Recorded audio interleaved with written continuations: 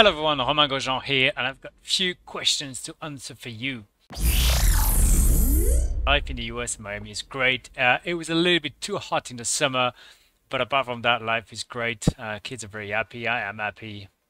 So just enjoying a break from IndyCar and doing a bit of sim racing. Yes, I think the season was quite interesting. Not quite the result we wanted, but I think through the end of the season we made some really good progress with the car. Got it to a point where I felt comfortable with it on short ovals, on street course, and on road course. So I'm actually quite excited for the next season. I think we're going to have a very good baseline, and we should be able to fight at the front, hopefully at every race. Racing in the US is pretty different from Europe. I just feel the mentality is quite different here, and just two type of different racing here. Everyone is happy to come to the race, and even if you are 10, 20 laps down, doesn't really matter. You keep going and you keep racing.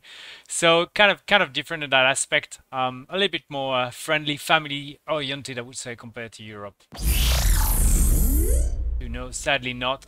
Because of the busy season, the move, and everything going on, I haven't got much time to do sim racing. But hopefully, I'll be back behind the wheel very soon. I think esports racing is definitely in a really good place right now. It's growing, and there's more and more championship coming in. There's more and more constructor coming in. So I'm quite excited with the way it goes. After the pandemic, we had a bit of a time down, but now it's just coming back up. Every team is going more professional. Every team is getting better. Every constructor is getting involved. There's more and more professional championship coming on. World EX is one. Le Mans Virtual is another one. F1 Esport, obviously. The other big games on Gran Turismo that we had for the last edition in Tokyo. So pretty excited with all of that. The team is doing really good. We've managed to secure some very good driver. We've been competing at the highest level on a lot of platform, so I'm very happy with all the progress for RIG Esports. I think our guys are doing very good in the World EX as well. They've been very competitive. They're up there at the front always, so that's really cool to see. ACER is our biggest partner since the beginning of the foundation of the team through Predator. They've been here for us since the beginning. They've been giving us the top technology in terms of computer, in terms of support, everything we need. We've got it, so we don't have any excuse on the material side. We've got everything that we need to have to go fast, and that's exactly what you want from a partner like ACER. Of course, I've been following the World EX. Obviously, I follow every race for the team. Always behind, but not saying much, but following everything. Oval racing is very different. It's just like mountain biking and road biking, right? It is the same difference that you can find in both of those. So oval is very different, but I enjoy it a lot. At the beginning, I was a bit skeptical, but no, I just absolutely love it.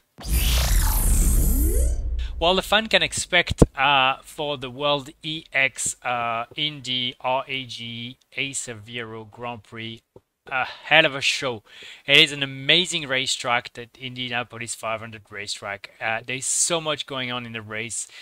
It's all, it's not so much about your driving. It's more about what you're thinking and your car balance and how you can use it to make sure that you make the move at the right place. You don't want to necessarily lead the field. You want to be the one taking the slipstream for the end of the lap and getting it done. So it's gonna be exciting. I can't wait to watch it. I think the climate message is very important. Sustainability message is very important for all of us. We all have our duties. Obviously as a race car driver, I'm not doing the best job in the world to protect the planet, but we entertain people in a good way. So on my daily life, I just try to do things a little bit differently. If I can use my bicycle instead of taking my car to go to a meeting, I'll do that. If I can walk or run, do anything just to help the world with my little footprint, I'll do it. I just I think it's in every details. Bring your plastic bag or bring your shopping bag to the shopping center. Don't get plastic bags. That's something in the US that is not yet very developed. So I always try to carry my shopping bag when I go to the shopping center. Just small details like this, but if everyone does those small details, it's gonna be a big difference at the end. Yes, I've been driving electric car in my real life. They're quite nice actually. Very quiet. Very nice. The range is still a bit of an issue, especially in the US with such a big country. The distances are huge, so sometimes you're a little bit blocked. But electric car are quite fun. They're powerful. They're doing great, but I still think like the batteries needs to be improved a little bit for it to be on next cars.